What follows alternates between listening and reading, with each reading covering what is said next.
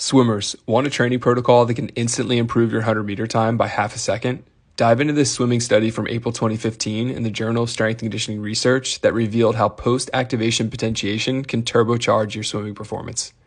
Post-activation potentiation, or PAP for short, is a performance trick used commonly in the weight room that allows you to recruit more muscle with short, high-intensity exercises that are either very heavy, very fast, or a combination of both. Using high-stimulus, low-volume exercises prior to performing primes your nervous system to tap into its full potential without contributing to fatigue. For this study, the method looked at 30 collegiate swimmers, 15 women and 15 men, performing 4 by 10 meter resisted sprints on the minute interval. The results: swimmers saw significant improvements in speed, 0.54 seconds faster for 100-meter times on average compared to the control. The practical application is before racing or main sets, incorporating low-volume resisted swimming can prime your muscles for peak performance.